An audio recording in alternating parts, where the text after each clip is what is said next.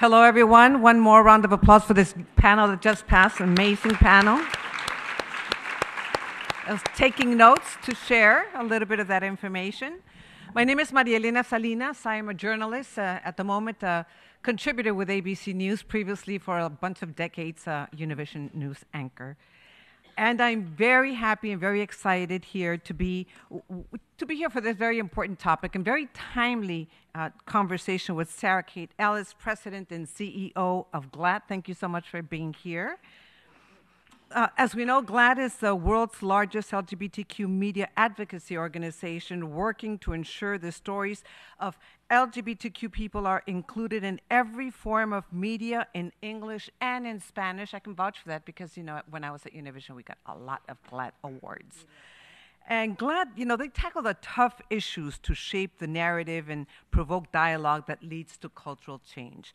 And talking about tough issues and cultural change, it just so happens that LGBTQ issues have been in the news a lot lately. In fact, as we speak right now, the House of Representatives is voting on the Respect of Marriage Act. Tell me what your sources say, because I saw you looking at your phone and you said, it's passing, it's passing, it's passing. Yeah, they're count. Am I on? It'll come. Okay. Well, thank you for having me, and it is breaking news. They finished the vote, and they're in the count right now. But they said they're still counting, but we have it. We have it. It passed.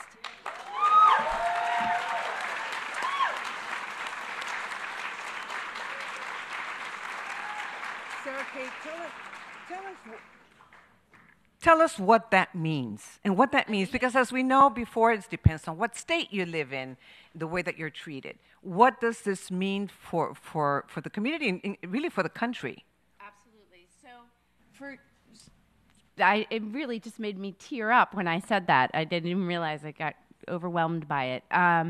So in the wake of Dobbs being rolled back by the Supreme Court, it was crystal clear, because the court said it in their decision that and their opinion, that they were looking to roll back marriage equality.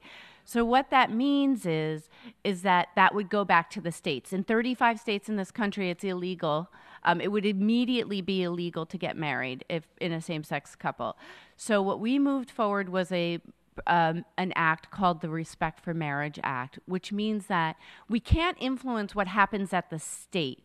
What we can influence is that the state recognizes a marriage, even if it's from another state. So if marriage does get rolled back by the Supreme Court, now we have a protection in place that if you get married in any of those other states, it has to be recognized by the state that you're in, even if they don't allow marriages.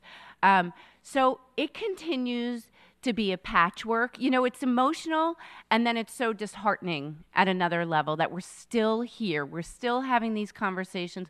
We're still defending who we are and why we exist.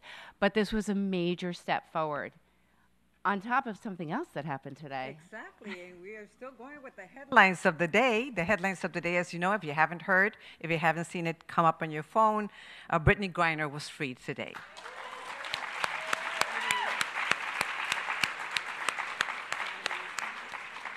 What is your reaction to that?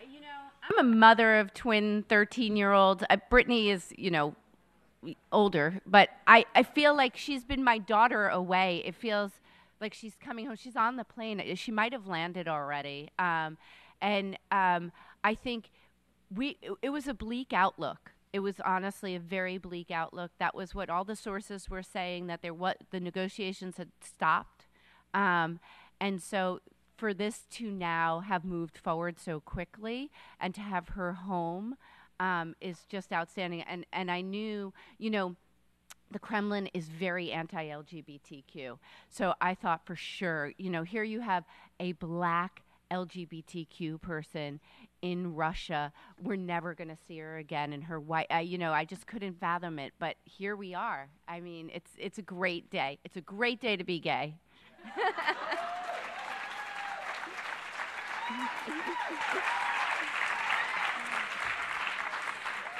There are more stories that are making headlines that I want to talk to you about, but before we get to that, tell me a little bit about you, how long you have been with GLAAD, and what brought you to the organization. So I've worked in media for 2 decades at magazines at Condé Nast and Time Inc. at various different magazines on the marketing and business side. I came to GLAAD because when my wife and I had our twin 13-year-olds, I've been here 9 years, I realized I needed to do more. For making the world a better place. And I love media, and I know how powerful media is. And so this was the perfect place. I don't even consider this a job. This is a calling. I get to wake up every day and do what I love for a community that I love. And so I've been doing it now for 9 years. That's wonderful. You know, as we said, there's been some stories in the headlines that are not so positive, and I know that many of us probably know by now that it was just a few weeks ago that there was a horrific shooting in Club Q in Colorado Springs where 5 people were killed and 17 wounded. You were there on the ground right away with a team from GLAAD. What did you learn from that? We show up in those moments of crisis because we know that the media is going to flock there, and we want to make sure that we have a say in what the narrative is. So for us, what was really important was that this wasn't treated as an isolated incident. This was a culture of anti-LGBTQ rhetoric and violence that has been building. And the leaders in the community have literally been screaming from the rooftops that this is coming because of what the culture looks like right now to be LGBTQ. And, you know, when you look at this past year and you kind of lay it out from an LGBTQ standpoint, there were over 300 anti-LGBTQ bills proposed in the legislative session, most of them targeting kids, our youth. In addition to that, we just released a report out of GLAAD that there have been, and it's growing, there are over 125 violent attacks against drag events across this country this year. Fire bombs, open carry, people showing up with machine guns to drag events, like unbelievable. And then when you look at the rhetoric machine, so if you look at some of the media who has been targeting the LGBTQ community, Fox News has covered the drag events more than they've covered the January 6th hearings. Just to give you perspective, in 3 weeks, they did 9 segments a day on drag events. That it's about groomers and corrupting children and all of these issues that don't exist, actually. I mean, drag has been around since Shakespearean times. So what happened in Colorado was that we wanted to make sure that the press was framing this properly, that this was much bigger than one horrific incident, but this was building up to this, and that our community is still very, very much in danger. And it is the rhetoric. You know, what role does the rhetoric about this community play in creating hostility and violence? And is there a role for all of us, LGBTQ, Latino allies, you know, to play in this? Absolutely. It's up to all of us. I mean, I think if I could say there's been a theme this morning, it's about us taking responsibility and action. And there's absolutely a responsibility. I would say even more so on allies, right? Because allies are in the rooms. They might not say it in front of me, but they will say it, or they'll disparage our community. And what happens is we become dehumanized. And it's very easy to be violent against somebody or some group that you've dehumanized. And so I think that as we see the rhetoric pick up, I put it on all of us to speak up and to speak out and to say, well, you know, actually, I work with a gay person, or I know a trans person. When you think about gay, lesbian, bi, about 9 out of 10 Americans know someone who is. When you talk about the trans community, 3 out of 10 Americans know someone who's trans. So where they're getting their information about trans is through media. And right now the media is doing a horrible job. I could divide it between news and journalism and and Hollywood. Hollywood, we're really moving them along beautifully, actually, finally. But in news and journalism, especially the rhetoric machine, that then feeds into social media, that goes completely unchecked. Completely unchecked. And if you're a parent in this room, you know exactly what I'm talking about. If you've got, teenage kids who are on these devices, it's just rampant there. And so we need more support. We need people in positions of power to speak up.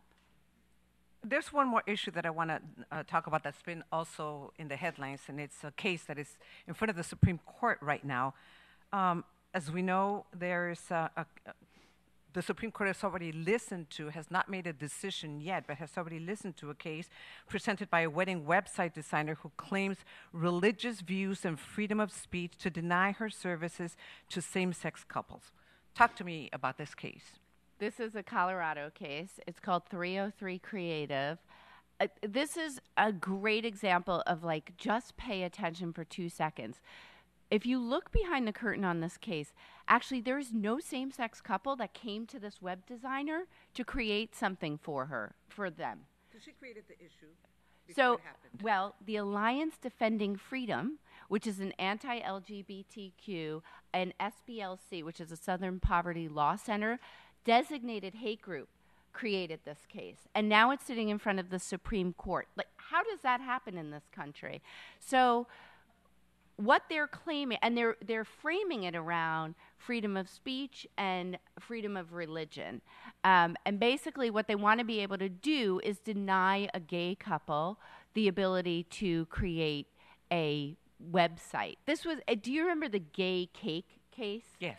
Very similar. Same thing, same group, same bunch of lawyers, and they literally lost marriage equality and are always trying to find ways to target our community.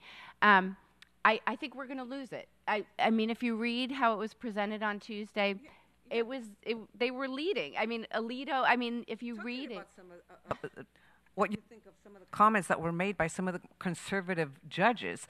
I mean, the conversation turned kind of ridiculous after a while when they were talking about whether it was a Santa Claus and whether there was a kid dressed as KKK, if it was the Santa Claus could deny a hug to that kid. I mean, it just became ridiculous. Yeah, I highly recommend a read if you have some spare time, because it's kind of amazing that this is taking place. And it's all framed around freedom of speech, freedom of religion, when what it really is the freedom to discriminate.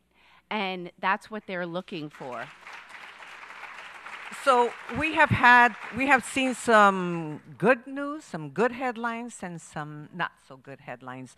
So through GLAAD's research, what do we know about how LGBTQ people feel right now? That's a great. Well, I'll say this, that 70% of LGBTQ people feel or have been report being discriminated against in the past year. So that's the real world effects of all of this rhetoric. That's up 11% from the year before. It's up 22% from the year before that. So it's just growing as this culture is becoming more and more hateful and full of rhetoric. I think also one thing that I want to point to that Stacy talked about too is representation. 90% of LGBTQ youth say that when they see someone that looks like them on TV, they feel better about themselves. It's powerful.